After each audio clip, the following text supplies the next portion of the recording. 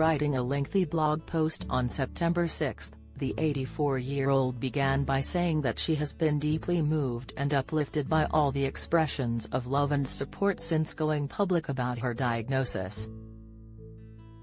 Having battled cancer twice before, Jane Fonda reassured fans that this time around her disease is very treatable and she is determined to come through very well.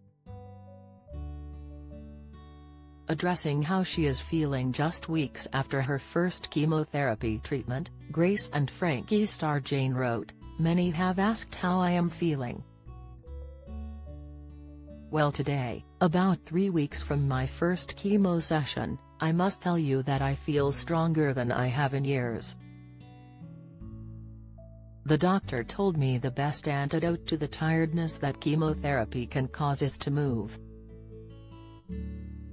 Walk. And I have been walking. Very early before the record heat kicks in. Also working out. Terrible when you get caught out." Karen Brady mocks Meghan Markle's Mandela comparison, having built part of her career on exercise, releasing her first video Jane Fonda's workout, back in 1982. Maintaining a level of physical fitness should not be a problem for the Hollywood star, even if she is in her mid-80s. Although this is evidence enough, Jane also included a YouTube video of her doing squats against a large green ball, whilst holding a pair of dumbbells, proving that she is more than capable of exercising despite her diagnosis. Aware of her age, Jane also commented that she is not hoping to live for many decades after triumphing over cancer once more. She wrote, "Since last week, so many people have written to me or posted that they have had this type of cancer and have been cancer-free for many decades." Joan Cullen shuts down Meghan Markle after Mariah Carey's diva label swipe. "Insight would have hurt a lot of people. Emily Maitlis proposed to her husband, and he said no." Latest Pavarotti's fortune at death revealed, millions in debt and a bitter fight over estate, revealed, "Well, I'll soon be 85 so I won't have to worry about many decades. One will do just fine." Moving swiftly on from her diagnosis, Jane quickly turned the conversation to her philanthropic work, explaining that she is aware that not everyone is as fortunate as her to afford high-quality healthcare in the USA. "As I said in my statement last week, I am painfully aware that the top-drawer treatment I receive is not something everyone in this country can count on, and I consider that a travesty," she continued. "It isn't fair, and I will continue to fight for quality health care for all."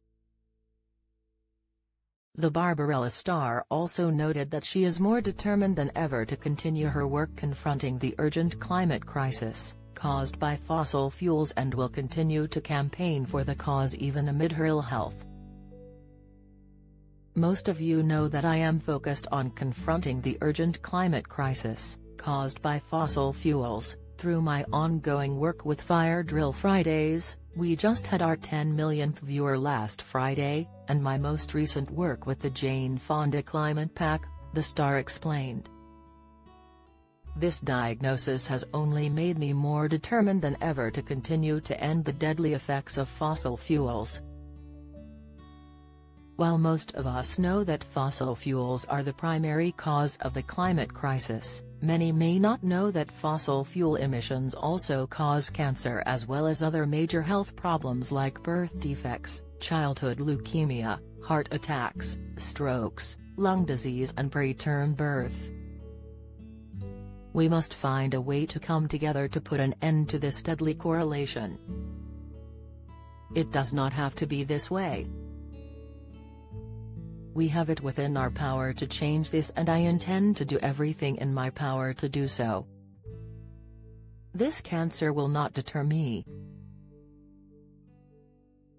Urging readers to visit her website JanePAC.com to learn and donate whatever they could, the actress finished by saying that it is all hands on deck to tackle these important issues. The blog post was finished by Jane again showing her appreciation for all the support she has been given. "Again, from the bottom of my heart, thank you all for your loving thoughts.